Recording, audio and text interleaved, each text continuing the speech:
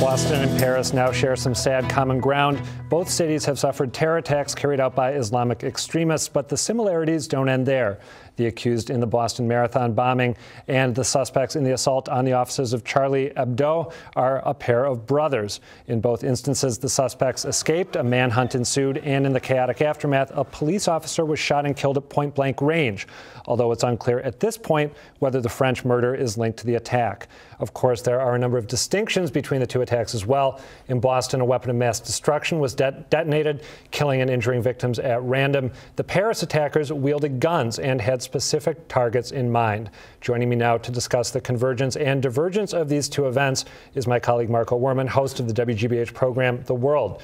Marco, thanks for being here. Yeah, you bet, Adam. So you have sort of a personal tie to both these events, right? You have lived in Paris over the years, some? Right. On and off over the years. I know Paris pretty well. I can go there and not get lost. Interestingly, whenever I go to Paris, one of the first things I do before leaving Charles de Gaulle Airport is buy a copy of Charlie Hebdo.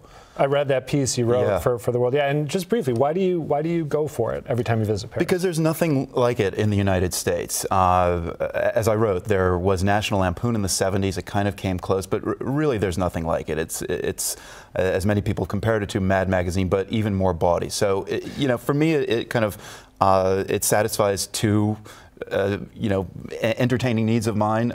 One is, puerile, juvenile humor, boy humor, but also politics, and a really interesting take on all kind of politics. So a regular visitor to Paris, regular Charlie Hebdo reader, and you live in Cambridge. And I live in Cambridge, so I was around last year. It was around in 2013, of course, during the Boston Marathon, and just remarkable how many of all these little spots that I know in Boston kind of echo some of the things that I know about this case in Paris. And all right, so go ahead. To your mind, what are the big similarities between these two events? Well, and I'm not sure what this actually says when we line up the similarities, but they are kind of eerie. So as you said, we've got two brothers, the best as we understand right now with the Paris story, two brothers.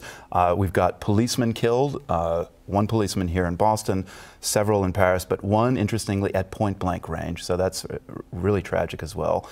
There's an escape by car, there's a gas station that is now figuring in as a point of interest, and of course this massive manhunt. And even last night, it was a kind of premature alert that in the city of Reims, they were surrounding a house. It felt like Watertown Part 2.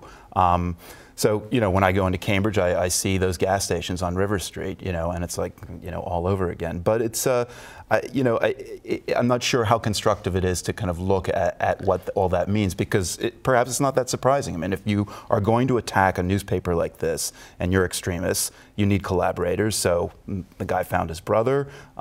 You've got to, fend off the people who are going to stop you. So they're going to kill policemen. You escape by car, you're going to need gas. So I think that's, but it is eerie. Let's talk about the points of departure, which you and I were chatting a little bit about before the show started. There is a relationship between the community that the attackers, or alleged attackers, came from in France that is different than the relationship that the Tsarnaev family had with American culture. Talk a bit about that.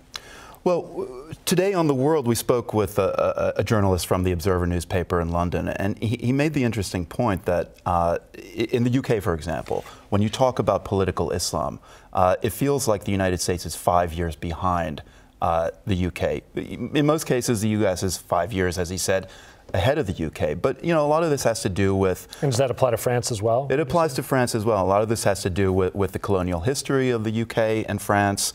They're positioning themselves in West Africa, in North Africa, places like Algeria, and now... Which is where the alleged... That's where the alleged... were from originally. Their family was from originally. Right, exactly.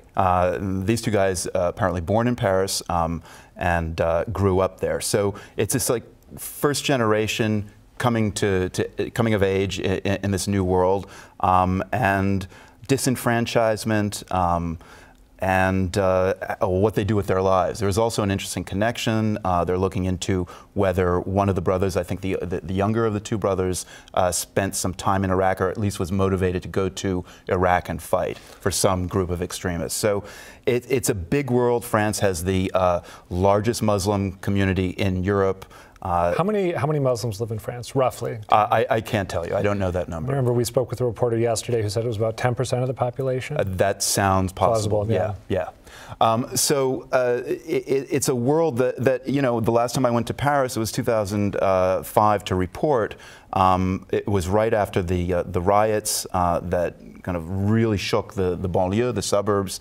I went in those suburbs, and you really do feel a sense of disconnectedness of these people.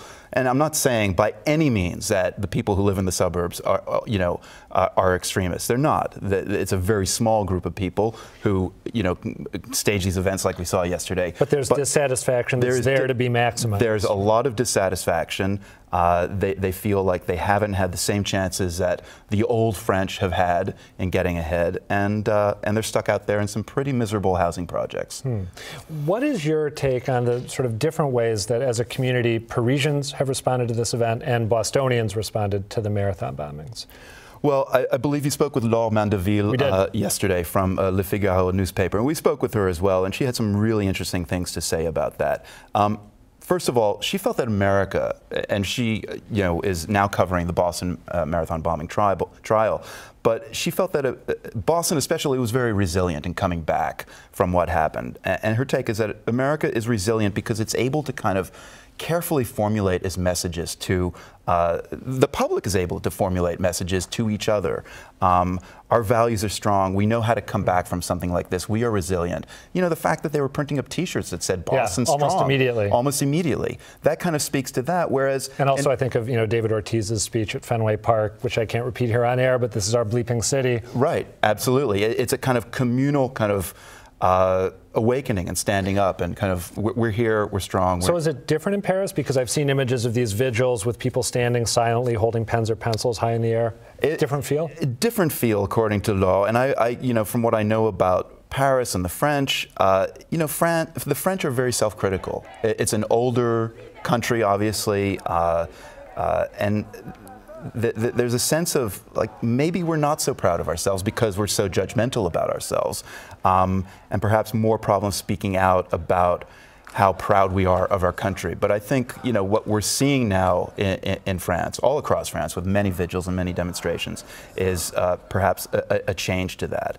I guess what all this means is that a debate that was kind of on low simmer about how to deal with this new France, about how to deal with this new Europe, really needs to get ratcheted up to the next level. Seems like this will do it. Marco Werman, thank you. You're very welcome. Appreciate it.